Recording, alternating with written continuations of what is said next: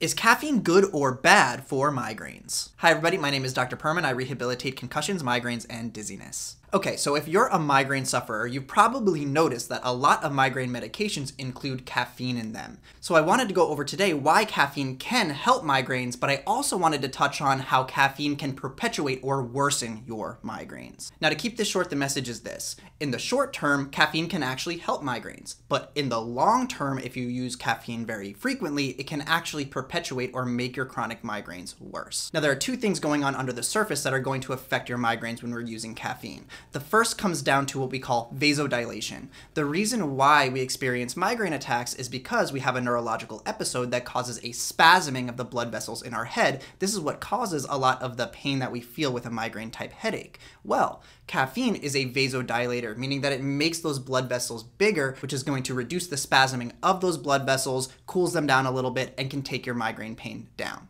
Now, the other thing that caffeine affects is your cerebrospinal fluid production, or your CSF production for short. Now, there's been some research done on CSF flow and migraines, and what they see is that acutely, when you just ingest caffeine, it actually lowers your CSF production, which might not be great for migraines. But in the long term, when you're using caffeine, it increases cerebrospinal fluid production, which can actually make your migraines feel a little bit better. I am actually not a huge fan of using caffeine for migraines, and here's why. You see, caffeine is a drug, and just like any other drug, we can develop some kind of dependency on caffeine. This is why in the long term, we typically do not recommend caffeine as a preventative for migraine. Because if you become dependent on caffeine, now your brain requires that caffeine to maintain proper vasodilation. And it requires that caffeine to maintain a proper amount of cerebrospinal fluid production. Which means if we stop ingesting caffeine, we're going to have rebound headaches that are much worse than they otherwise would have been.